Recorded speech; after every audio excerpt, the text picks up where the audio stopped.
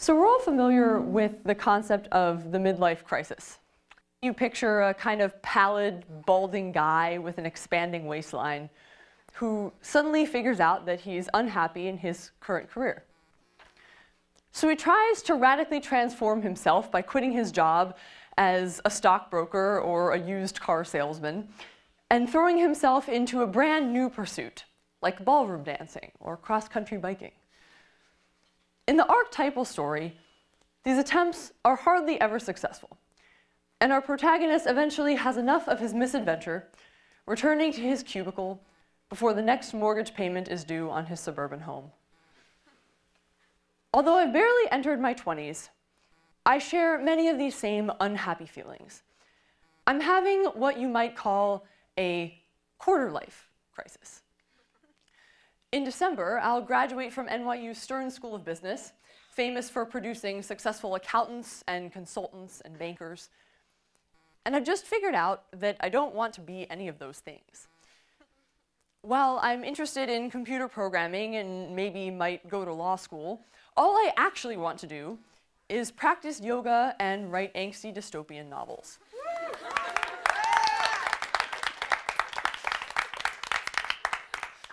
And the classic question that you get in every interview, where do you see yourself in 5 years, is panic-inducing, because it reminds me that I'm not even sure when I'm going to do laundry next week. I shared these concerns with a professor who was kind enough to meet with me and discuss my career. Surprisingly, he actually thought that I was ahead of many other people my age, simply because I wasn't trying to pin myself down to a single linear 5-year plan. He shared that he'd started his career as an engineer and then moved into research and investment banking through a few strange strokes of luck, and then worked in real estate and a few other commercial industries before finally settling down into academia. Adaptability, or the embracing of change, was the key to his success. After that, I realized that the halls of Stern were filled with MBA students in their 30s and 40s who were going through the exact same midlife crisis as the unhappy suburbanite in my opening story. But many of them weren't returning to their cubicles at all. Instead, they were making wild leaps into brand new jobs in new industries completely unlike the ones they'd previously been in, or even starting their own companies. And I started to realize that the idea that we're bound by our mortgages and our receding hairlines was sadly outdated and incompatible with the way that many people lived their lives today. And I wondered why the idea of the life crisis was still seen as a cause for alarm instead of a welcome opportunity for growth and change. Why do we glorify stability? Why is it that since the age of 4, I've been asked the same question over and over? What do you want to be when you grow up? As if there can only be one such answer. Why is it that now, as I'm about to graduate from college, is the answer that I've been giving my whole life, I'm not sure, no longer an acceptable reply? And why is it that a few years from now, I'll probably never hear this question again, as if 40 or 30 or even 25 is already too late to change your mind? If you think about it, our country actually has a lot in common with a volatile, emotional young 20-something. It's obsessed with technology and the internet, with our head of state using Twitter as his primary form of communication. It's rebelling against its parents, the founding fathers who wrote its Constitution, and rolling its eyes at all the things in it that are literally so last century. It has a crushing $1.3 trillion of student debt. And, like many of us, it's struggling to figure out what it wants to be when it grows up, wavering between two unstable extremes, resulting in one of the most divisive political moments in American history.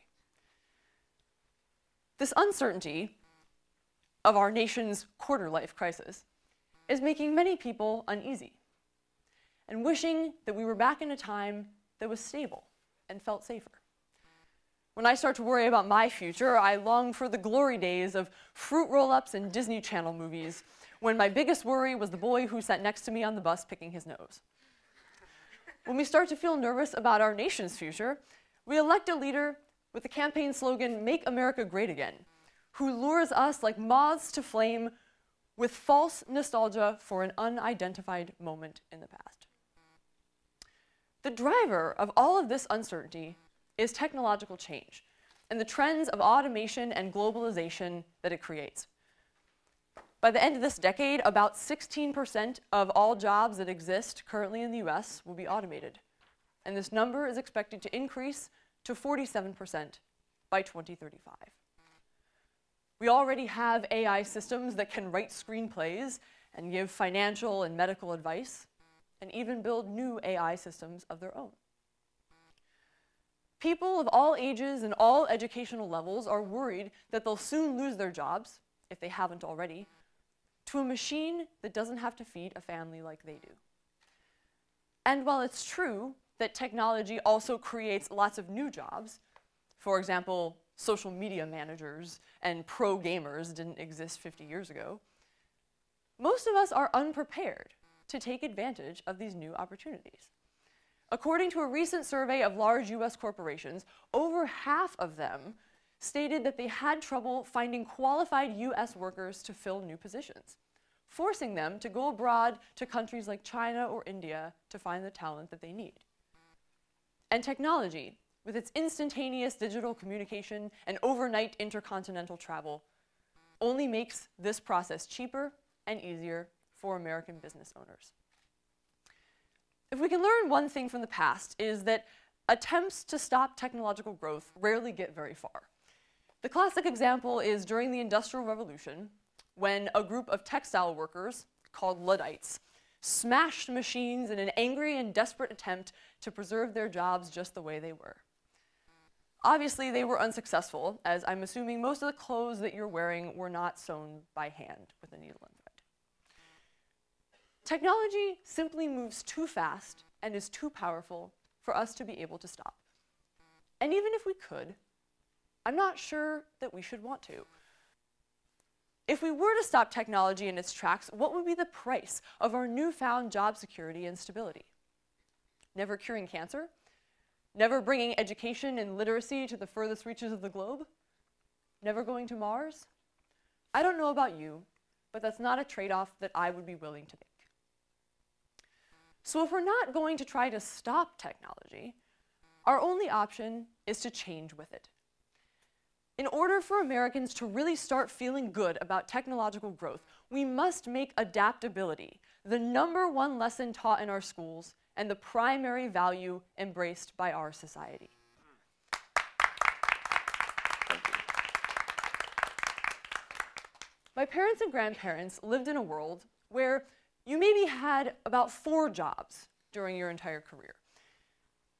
Instability and uncertainty were seen as undesirable and frowned upon, like the hapless, midlifer in the story that I opened with. But millennials like me live in a very different world, with most of us having at least 4 jobs by the time we turn 32. And our children, they're likely to have at least 4 jobs at once. This isn't because each generation is increasingly becoming more restless or picky or coddled or any one of the many other words that are constantly ascribed to us. It's simply because technology is moving faster now than it ever has before, meaning that jobs are created and destroyed more quickly. In 1958, the average age of a company in the S&P 500 was 61 years old. Today, that number is 18. Our country's economic landscape is increasingly coming to be dominated by new and disruptive companies. And if we want to take advantage of the opportunities that they offer, we must be ready to radically overthrow and transform our own careers. The answer to this isn't just more programming or STEM computer science classes in schools, although those are certainly important. It goes deeper than that. And it lies in defeating the notion that education is for the young.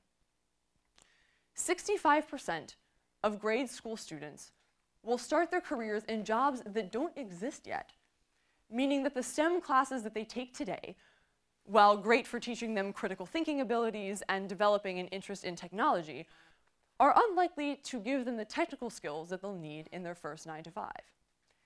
In the same way, many of the skills that I and my classmates are learning in our technical classes will probably be out of date as well by the time we're done paying those student loans that I just talked about. The education of the future will be a combination of traditional educational institutions, massive open online courses, career and technical training programs, and lots of individual study by people of all ages and in all walks of life. And the stereotypes that currently exist in today's white-collar America against those who don't hold a 4-year college degree, or against those who obtain it part-time or while working, will have to be deeply rethought as these lines continue to blur. Adaptability doesn't have to mean giving up everything that you've learned or experienced in the past. My first job was as a waitress in a small family-owned restaurant in my hometown, and I did everything. I washed dishes, I cleaned the bathrooms, I dragged the dirty water from mopping the floors to the drain out back at night. Since I've come to college, I've had many business internships, and none of them have asked me to do any of those things. But they have asked me to follow directions, to work quickly under pressure, and to be kind, helpful, and courteous to clients. All things that I learned just as well in that tiny restaurant kitchen.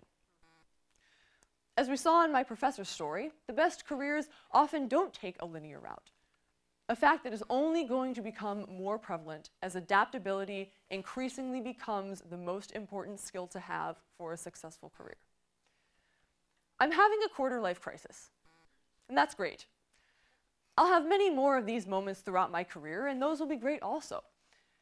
They'll help me to make friends with surprise and uncertainty, and keep me open to opportunities that present themselves in my life.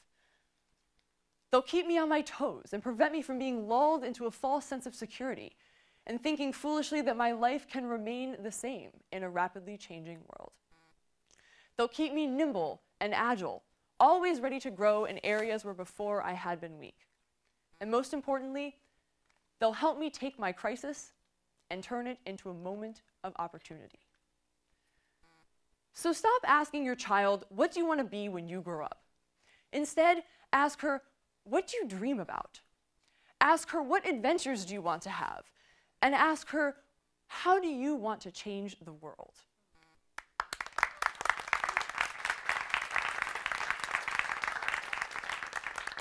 Help her frame her goals and desires in a way that will keep her open to tackling unexpected challenges, instead of just having her choose from a list of pre-prescribed career paths that may or may not have vanished or mean something completely different by the time she gets there.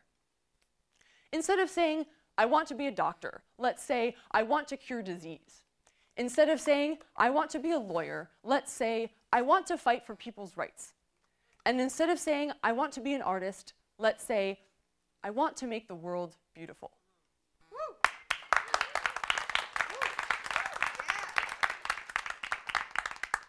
That way, when someone or something inevitably becomes better than us at our day-to-day tasks, instead of feeling resentful and giving up, we'll find a new way to pursue our goals and our dreams. This is how we build a society based not off of anger and fear, but instead off of meaning, purpose, and maybe even happiness. Thank you.